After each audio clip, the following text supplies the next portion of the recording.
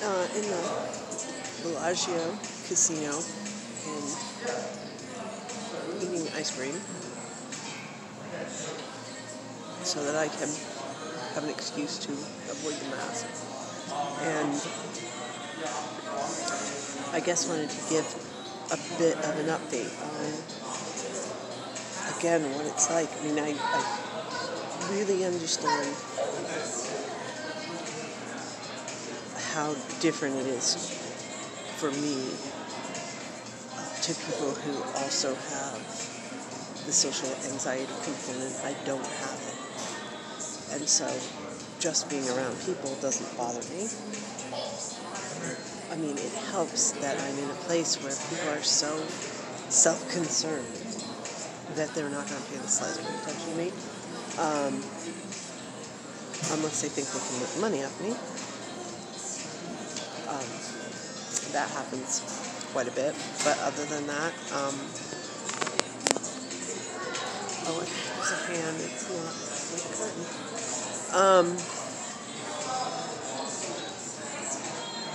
Yeah, because I know, I usually make it a point to do something that scares me on these trips, and I haven't, to my knowledge, done that yet. And running out of time. I'm only here for another few hours.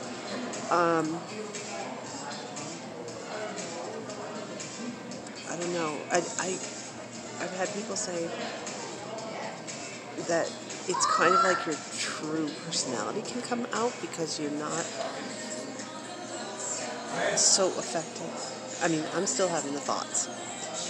Again, if anybody speaks to me, as far as I'm concerned, the only reason anybody would want to talk to me is to get me to do something or to get money out of me. And I mean, that's probably valid. But if anybody just wanted to be nice, I would be like, what's up with that? I wouldn't believe it.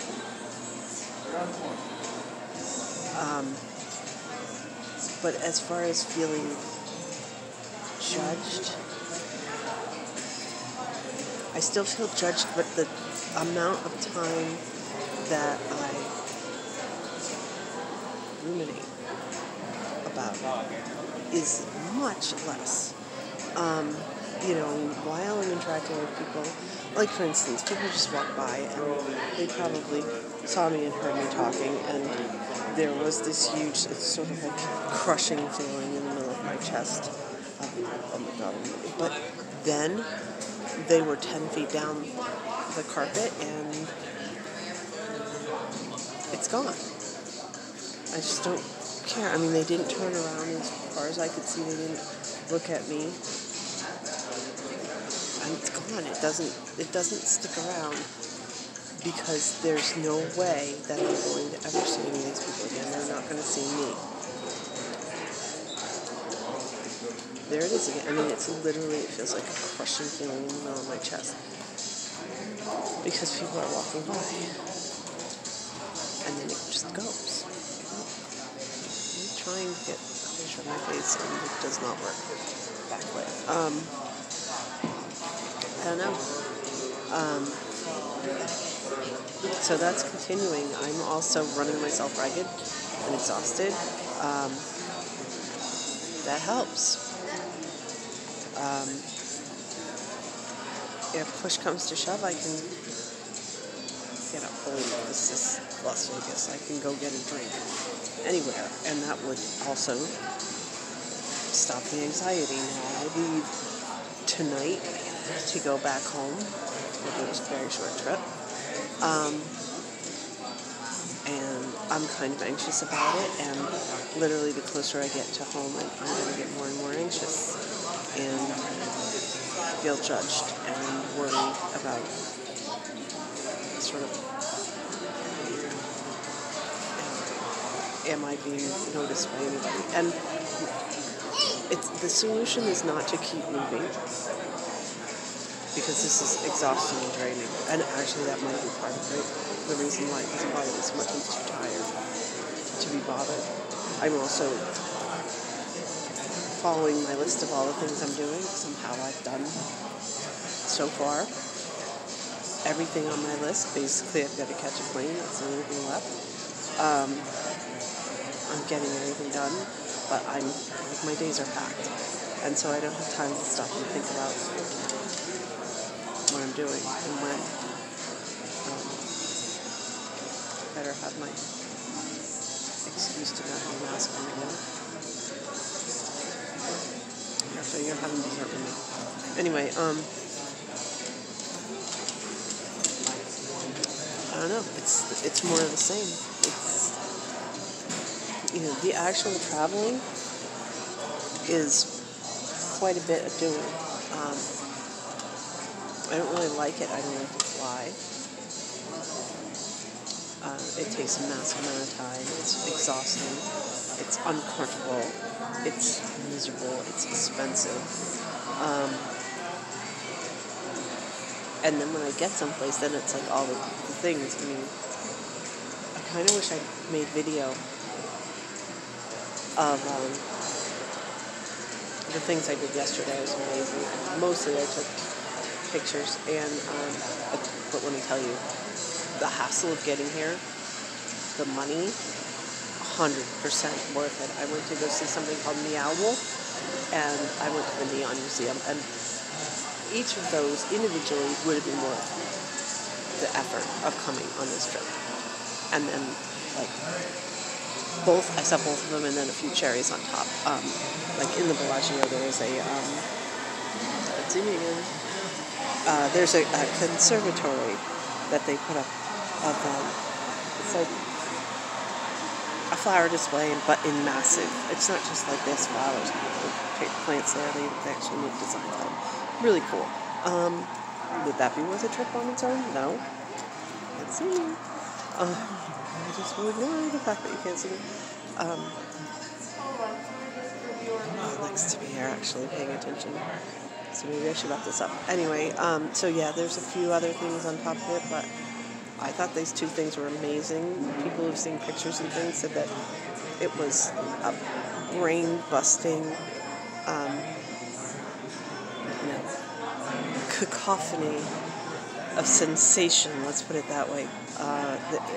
Wild, absolutely crazy, bizarre. Completely loved it, and I found a sign, the thing we have on the Stratus. I'll actually use it as the thumbnail for this video.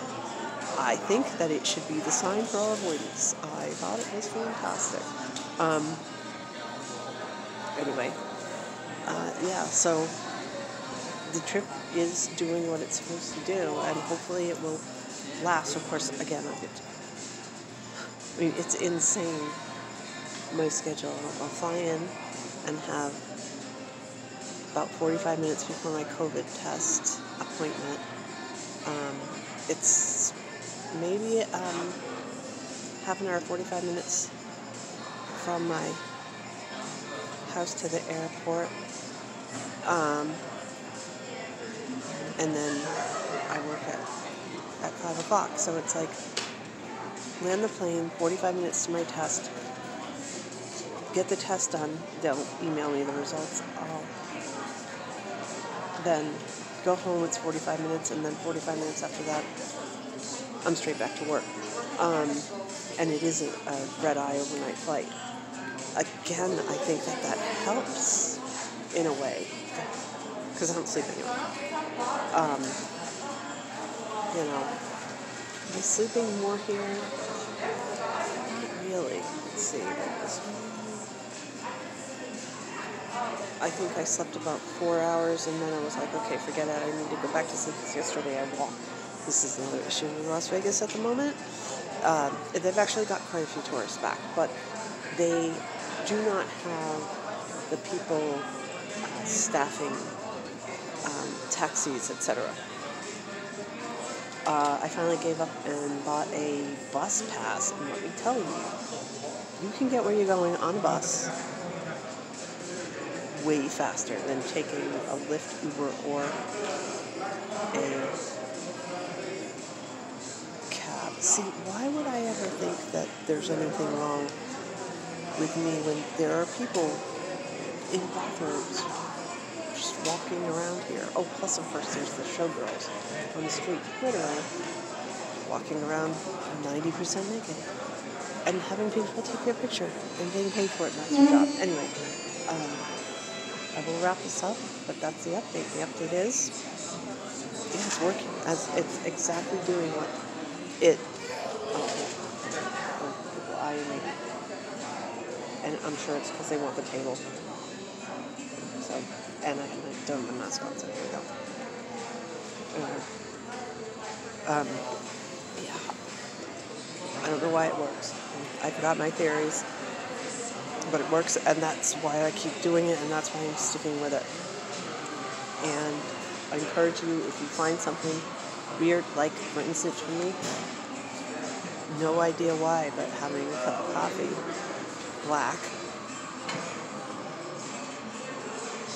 calms my ruminating thoughts. It can allow me to actively decide to stop them so that they're not taking over. I don't understand how that works, but I found it as a solution, and so I will continue to do it, and I'll do it sparingly. Sort of like, think of it as like an emergency inhaler instead of medication that you take regularly for asthma. That's how I don't drink coffee very often, and I do it when I need to. More people watching me. No, I'm not. Thank you. No. Oh.